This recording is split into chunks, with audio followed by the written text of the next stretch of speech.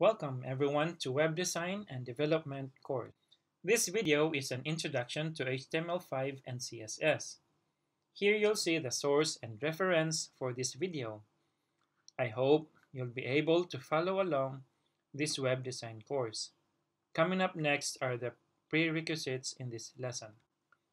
We have the MAMP server, Apache server, Sublime Text Editor, localhost 8888, and htdocs folder.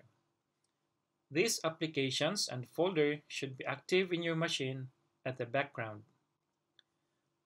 As you watch this video, please bear in mind about our ESLRs, and these are right thought, right communication, right attitude, right conduct, and right lifestyle.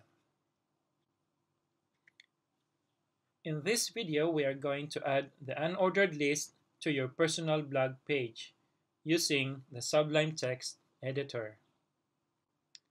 I'll show you the prerequisites in the next slides to be able to add the unordered list to your personal blog.